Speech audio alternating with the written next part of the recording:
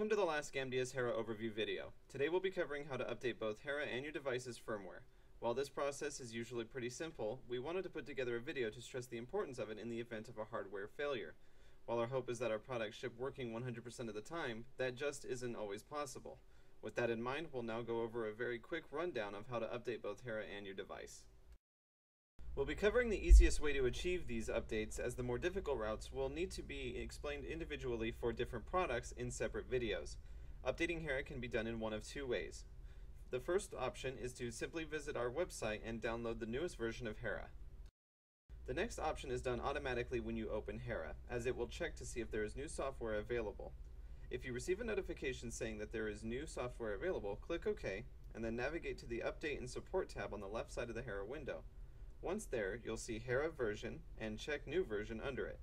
Click on Check New Version and it will acquire the newest update. You'll then click Update and the process will complete automatically.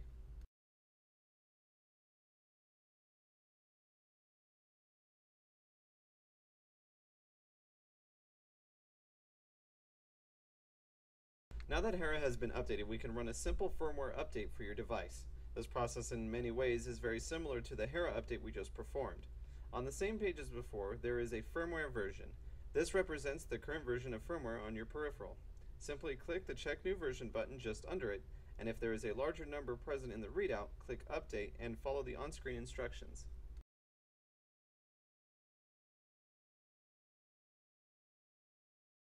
Sometimes upgrading the firmware in a device can help it recover from errors and malfunctions. Hopefully this information was helpful to you, and we'll see you next time.